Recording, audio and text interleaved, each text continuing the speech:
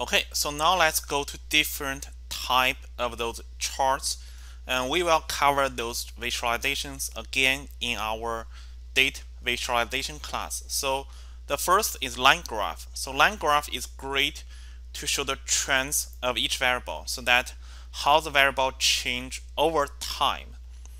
Okay, um, so those individual variables are identified by the variation of those line characters. Um, So here this is an example that by using line graph. So you can see here we have the number of tweets being collected in different years, and by using line graph we can see it's very clear that there is a peak, okay, on the January 5th and 6th in 2016. Okay, so line graph is great to show the trend of each variable. And you can use multiple lines, or you can change the colors, style, thickness to distinguish different variables. So here let's go to our example. So here let's see, let's look at this line chart. So this is a line chart that shows the price change over time. However, so in most cases we want to do some calculation first, and then we want to visualize the result. So for example, we want to see the average price per year. So we don't want to see the price, just simply price. And actually this chart is showing the average price. Okay, because it aggregated the result automatically. So, but let's do that one specifically, so in a way that we know that what we are doing. So let's say date frame dot group by.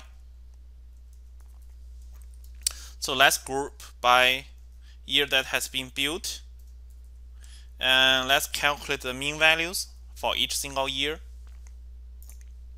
Okay, and you can see here we have the mean price, number bedroom, bathroom, lot size, etc. So let's say we just want the price. Okay, so now we have the result. Okay, so you can see that if you just simply looking at the data, the values, it is very hard for you to understand what they are talking about.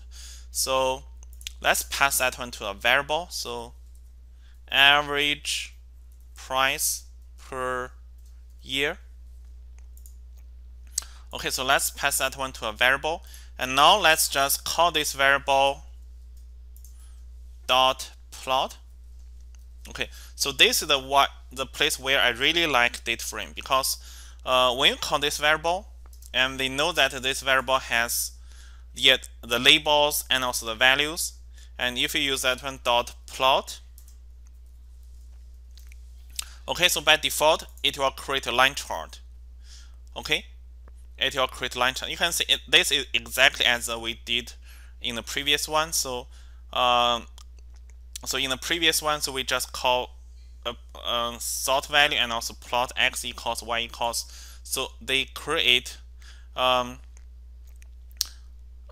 that you can see that we do have those tiny variations here. But now when we calculated the mean values, and now we create this plot, you can see it is a clear trend that we have some peaks in those years, and also there's a peak in those years, and also we have peak in that year. Okay, so that is creating a line chart. So I think the step is, first you have to design your calculation. So in this case we calculate the average price per year, and the next it will be very simple. So you just use a plot function that in the date frame, and they can calculate they can create this line chart for you. So that's very simple to do the line chart. And the second chart is called histogram. So histogram shows the occurrence of date values in a statistical distribution. So for example, here we can see that this is a histogram for price, and we do see that there are some high prices in this lower range, and we see very few records of the prices in the high range. Okay, so that is what we can tell from this histogram. So I think in the statistics you have learned this chart, where if that is a normal distribution, the histogram will look like this. Okay, and now let's see an example in Python.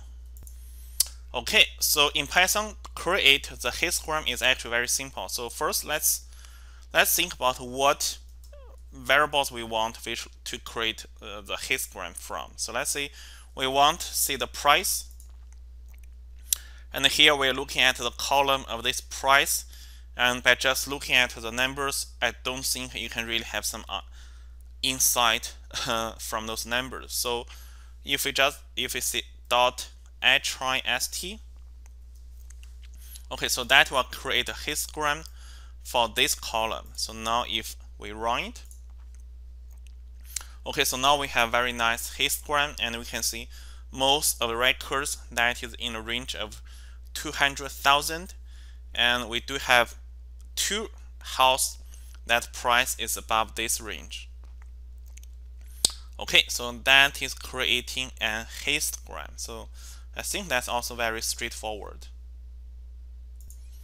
Alright, bar chart. So bar chart is very common to say. So basically we're using the height or length of the bar to compare the data in different categories.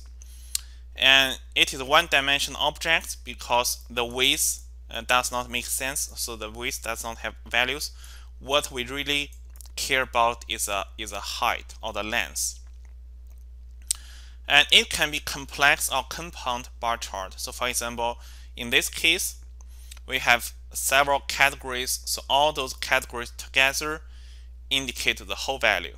Okay, so all those colors together indicate the whole value. So that is compound bar chart. Alright, so now let's see an example that in Python. So let's say that we want see the average price per house type. Okay, so I'm going to just copy this one. Okay, so average price per type, which equals, we are going to group by house type. Okay, and now let's see the result. Okay, so here we have 3 house types. We have condo, single family home, and also townhouse. And we know that a single family home has the highest average house price. Okay, so if we want to use a visualization to tell the same story, so we can use that date frame dot plot. So if you are using plot directly, I don't know what will happen. Okay, so it will create a line chart.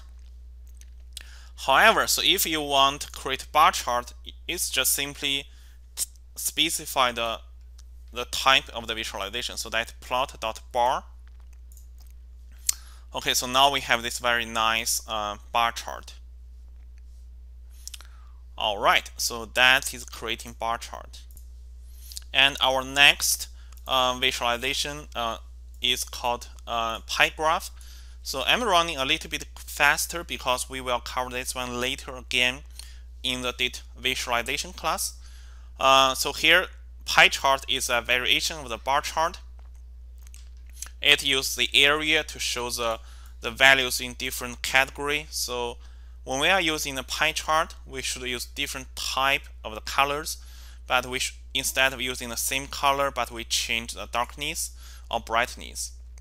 Okay, and one thing that keep in mind is that so you should try to avoid using pie graph. Okay, so we will talk this one later in the data visualization class, but you should not use pie graph. So because human cannot have accurate perceptions for those 2-dimensional symbols. Okay, so try to avoid using pie graph. Okay, so let's see an example that using pie graph, although that is not recommended. Let's say that we want to say that how many number of the records in each house type. So let's say date frame.